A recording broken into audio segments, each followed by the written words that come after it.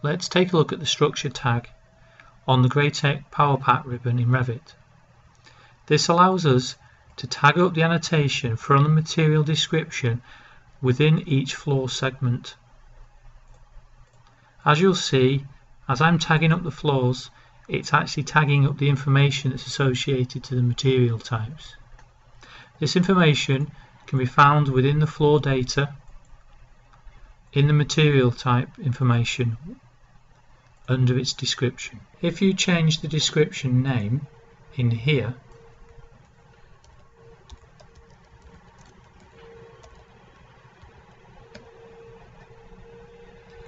the information will change within the tag on the screen. We can also go up to edit the tag annotation and adjust the current spacing of the information on the screen.